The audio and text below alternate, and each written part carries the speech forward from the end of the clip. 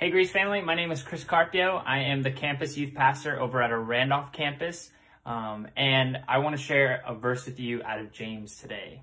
It says in James chapter 1, verse 19, "Know this, my beloved brothers, let every person be quick to hear, slow to speak, and slow to anger.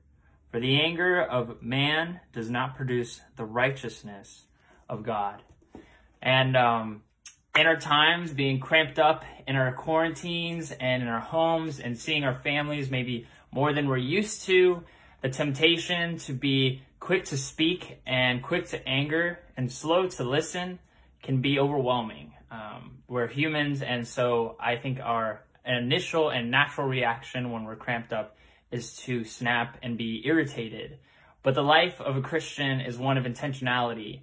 And during this time, I would just encourage you guys to be intentional in the way that you conduct yourselves. Conduct yourselves with patience, with love, and with open ears to hear what your family and friends around you might need.